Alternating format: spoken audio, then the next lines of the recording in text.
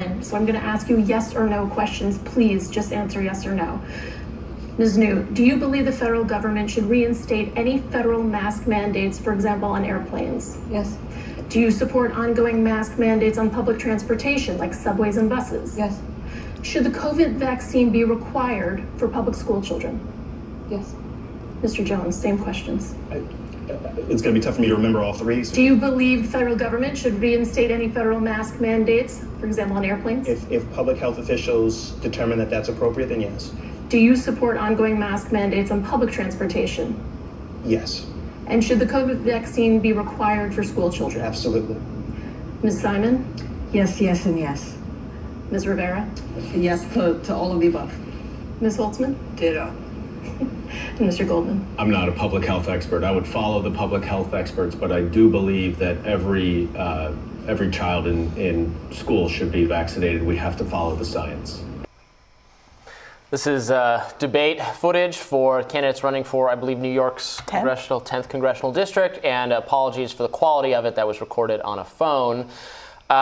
Unanimity of thought there, no disagreement. I guess you could find a little bit of disagreement between people who are the candidates just saying yes, absolutely to all those things, and then the candidates saying yes, presuming that's what the public health officials want, which I actually find to be even more of a cop-out, because what if the public health experts disagree, as they do disagree on these things? And what you think you have no political, like your job is just to follow whatever the health officials say? I mean, what about all the times you're not exercising any independent judgment for whether you think these things should be required based on what public health officials say? It's very frustrating. I mean, I think there's a line there. Obviously, I would also want to be informed about what the public health officials say. I understand the frustration with some of the inconsistency that has come from public health officials, and I have agreed with a lot of that criticism here in the context of this show.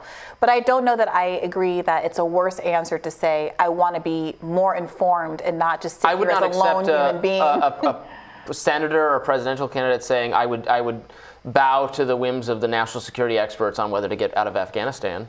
Well, I do put somewhat more faith in public health experts than national security experts, in part because public health experts are as diverse as my friend who's a doctor or my own physician, things like that. And that is what I rely on when I'm making my own decisions. I definitely am looking to people who know more about public health than I am, regardless of whether or not they're institutionalists like Anthony Fauci. I do think that part of also what might be motivating some of them, at least it's what would motivate me if I were in that position, is the fact that advice is changing over time and can be difficult to keep up with. I wouldn't want to commit to something if public health officials did revise some of their past advice and did acknowledge mistakes in the past. I would want to make sure that my position was flexible enough to evolve as we learn more about various vaccines, what their efficacy is, the efficacy of masks versus filters versus other kinds of interventions. What I'm really struck by in that clip is how ineffective that kind of format is in unpacking some of those issues. Yes or no answers don't really get to the bottom of the concerns that I think everybody sitting up there knows that the population that they're hoping to govern has. Well, and the yes from all of them on, frankly, even though I personally find the mask to be the most frustrating or difficult to follow mitigation. That's for me personally. I must concede, and I can't believe any of these people didn't raise or disagree with the fact that the vaccine is not doing very much at all, possibly less than in fact, quite likely less than the mask, or at least the very durable mask, to keep down spread. We know now that being vaccinated is, not, we've talked about on the show 1,000 times. I don't hear anyone making the counter argument or even trying to claim that it is the case. The vaccines are not stopping the spread. You can be vaccinated, contract COVID, spread it. At best, we're looking at, in terms of spread, it does, right, of course, still helpful for severe disease, especially in immunocompromised or older people categories. At best, maybe it's making you less sick and then you're less contagious for a period of time. But there's seems to be significant asymptomatic spread anyway. Yeah. So I can't imagine requiring this vaccine for children in terms of not wanting to have outbreaks in schools, like all the other vaccines that we're requiring for schools. It's because we want to stop the outbreak of that kind of disease, and that's how those vaccines work. And that, look, I wish it was otherwise, but that's just not the way it is in this case. So the fact that they all just gloss over that, they didn't even acknowledge it in that, and maybe the format doesn't. Well, one answer that I wish politicians would get a little bit more comfortable with saying is, I want to do what works. And unfortunately, while a lot of us thought that vaccinations would have more of an effect on transmission than it does, they don't. And in fact, masking, if not done with a certain kind of mask and not done consistently, has a diminished effect as well. So if it's possible for the ages where it's appropriate for people to have high quality masks available in schools, I support that entirely. I would leave the vaccination decision up to the parents, although I would strongly encourage it, because especially if your kid is in a high-risk category, I want them to have good outcomes if they do get COVID. And I would also like to talk about interventions that are not sufficiently talked about, like ventilators. And so to that end, I wanted to share this study on schools that indicated that there was a very good effect of other kinds of interventions, including ventilations. Quote, this effect was even more pronounced among staff where lifting requirements, this is about actually the effect of masking in school. So like we were saying, not all masking is made equal. This study was a very favorable result from masking. This is a study from, I saw it, or you shared it in Slack for us, but I know this epidemiologist, Eleanor Murray. She's a very, I've kind of disagreed with her judgment in the past, but she's a very pro-masking individual. And this is a study. Now, it's a preprint of a study. It's not been peer-reviewed yet. It was looking at school districts in, I believe, in Boston. I'm looking at it. It was in Massachusetts. And they compared, it was Boston. They compared Boston versus Chelsea. They compared a district where they stopped enforcing mask mandates and a district where they continued to enforce them, 2021 to 2022. And this found a favorable result for continuing to have mask mandates. Now, I think people should take that with a grain of salt. I've not yet seen any pushback to the study. So very, very specifically, we're lifting the mask requirements was associated with an additional 81.7%, I think, incident of COVID-19 cases per 1,000 staff over 50 Not percent. weeks. I think it was 81 cases. Okay, sorry, the stats are a little bit jumbled here, but there was a significant reduced incidence of COVID in the context of masking. So I want to ask you, Robby, what do you make of that? If we're continuing to get evidence that, assuming that the masking is implemented correctly, as uncomfortable as it might be to you, would you support, schools or other kind of environments requiring masking in order to keep the incidence of COVID spread down a great deal? It was especially noticeable, this effect, among teachers who are going to be more vulnerable given their age and the likelihood that they have other kinds of health issues. I mean, my frank honest is no, I wouldn't require them, even if it's found to have some health benefit. I'm curious to see more informed people, if they can find some pushback to the study, would be that it would surprise me if a result this good for the masks was found, given that we're still talking about, I presume that it's, because I don't think any school districts required the better quality masks. So I'm assuming the masks in contention here are just whatever masks you can find. So it would actually surprise me if they had this good an outcome. Maybe it is the case. That would be, I think that would be actually reversing even what some public health officials now are saying about how good the cloth masks are. So I want to know more about what quality masks are being used. But they write in this study, the conclusion: masking is a relatively low cost but effective intervention. And look, I'm just going to raise again, masking is not a low cost intervention for everyone. Some kids have a much harder time understanding when masks are being worn. If they're learning to read, if hearing everyone, classrooms can be chaotic places.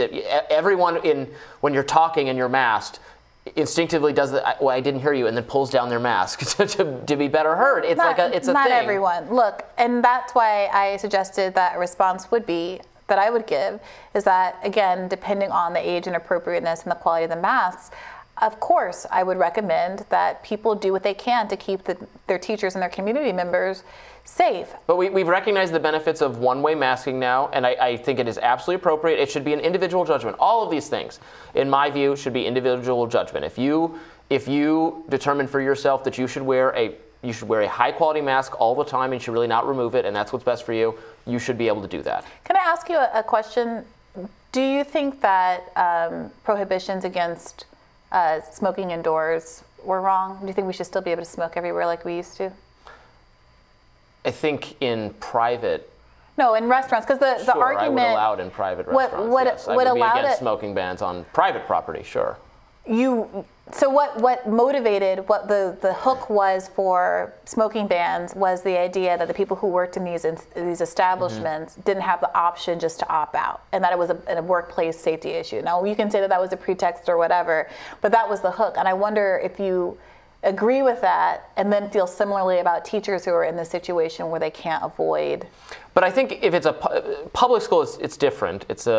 We have more right to we as citizens to prescribe what the rules are going to be for a public institution. So we can, I think it's a little different for employees there. In a private setting, no, I would leave it, I would let the employer set those rules. And if you're an employee who doesn't like those rules, you should work elsewhere. Different, in my view, for the public space, a public school being a public space where we are prescribing what the rules should be. There I have more, well, there should not be smoking in schools. I don't think, at this stage of the pandemic, given that we do have vaccination and you can vaccinate yourself if you're a teacher, if you're an older American, if you're an immunocompromised person, and you can wear a mask yourself, that overrides the rights of the individual, of the students to not get vaccinated or to not wear a mask if it's uncomfortable for them or they really have trouble socializing wearing them.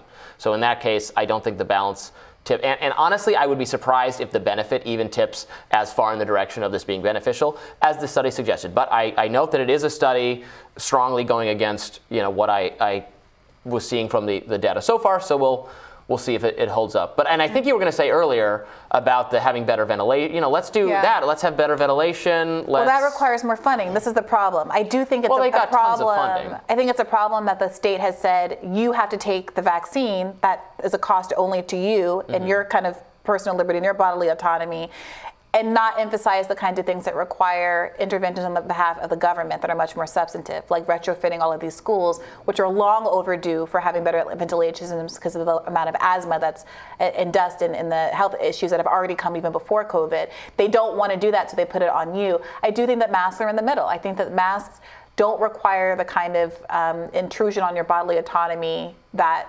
vaccinations do. They're temporary.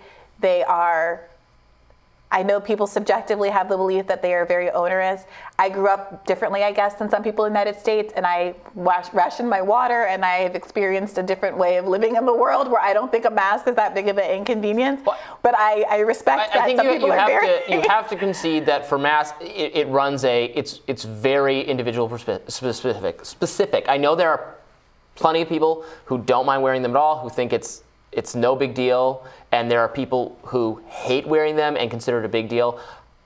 I lean more in that direction. At least for vaccination, there is a history of requiring vaccination in this country from a legal standpoint in various circumstances. Now, I don't think this vaccine should be required in virtually any circumstance. But where's the tradition of forcing people to cover their faces for vast stretches of time? Why tradition is the metric that we should be using as opposed to what's the bigger intrusion, what's the more permanent change to your body. Well, if we're talking about whether it's an intrusion, I would look toward whether there's a history of requiring such a thing. Well, no, the history of requiring vaccines is because we've had significant pandemics and epidemics that have caused mass death, and it's been a public health issue. Right. So even though it is a significant intrusion, it's proportionate to what it's trying to prevent. So the argument here with the COVID vaccine is that it is not necessarily proportionate because it's not preventing transmission in the way that people thought. And also it's only really necessary to prevent deaths in kind of niche marginal groups of people with pre-existing conditions and things like that. That's why, and that is why the threshold for whether or not we should force vaccinations or mandate vaccinations is coming down. That's the argument. I guess I wouldn't, that doesn't correspond to whether we're calling it intrusive. I mean, obviously, right. The argument for the vaccine being more intrusive, I don't want to rank these things against each other. They're both intrusive, and I'm against both of them. So, and maybe for different reasons. The vaccine, you can't even, if you can't justify it as a public health measure, which you really can't anymore, you can justify it as a personal health measure. But then it should just be left to the individual. The masks, I think, are, again, it runs the gamut. Some people don't have trouble with them, don't mind wearing them. Good, you can continue to wear them. Public health bureaucracy has now recognized the efficacy of one-way masking, so you can protect yourself that way. But other people who struggle to socialize or breathe or whatever it is while masked, I leave it also to their judgment, and I would be in that category. I don't like wearing them. Well, I'm sure you'll let us know in the comments whether or not studies showing that masking was effective would affect your willingness to wear a mask, or whether or not you think it should be mandated in an educational context. We'll continue having this conversation and more right after this.